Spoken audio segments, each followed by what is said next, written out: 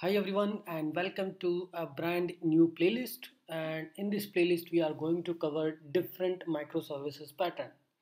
I mean, in your daily life you might be hearing all these different terms: event driven, CQRS, circuit breaker pattern, serverless design pattern, right? Event sourcing. All these different terms you might be hearing in your day-to-day development. So here in this playlist, I will try to categorize them first into the major categories, and then we will talk about each and every most commonly used design pattern. So first we will try to understand what is microservices, okay, how it is different from our legacy monolith pattern. Okay, so this whole course is divided into couple of sections. If we just take a look on to that, section 1, I will be covering microservices versus monolith. Okay, what are the differences, what are the pros and cons of both the approaches, and introduction to microservices, how to build them. So we can choose any particular technology, either Node.js, Java, just to build the set of microservices. Okay, we will talk about what is microservices. Like you are writing a lot of APIs, lot of services. A lot of services are talking to each other through HTTP, through SOAP, through gRPC, through TCP. What actually we will call a particular service as a microservice.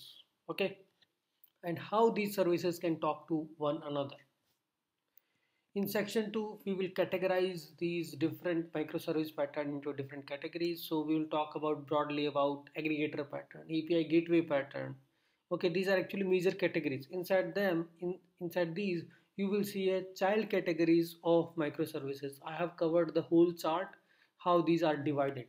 Then we will cover only most commonly used pattern which we use in our day-to-day life, which is like gateway pattern, API gateway, event driven design pattern, CQRS pattern, serverless design pattern, and circuit breaker pattern, shared database pattern. All these things we will take a look. In section 4, I will talk about microservice orchestration. First of all, how to build the microservices. Currently, if I need to write a single service using Node.js, I can write. What if I wanted to write multiple services and I wanted to have a proper communication between services, seamless communications without any failure? Then what are the approaches I can use? Okay, and then development of these microservices with the help of Docker Compose and Kubernetes, because we will be using containerization to create these microservices on our local machine. Okay, so we will be using containers to create one service per container, and then we will establish required communication between these different containers locally, so we can simulate that with the help of Docker Compose. Okay, section 5, we will just talk about different tools for microservice orchestration, what microservice orchestration is. So it's all about toolings and building different microservices on your local workstation. Okay, so guys, let's get started. I have already covered few set of videos which is talking about different microservices. It's just talking theoretically. So initial my agenda is to talk theoretically about each and every pattern.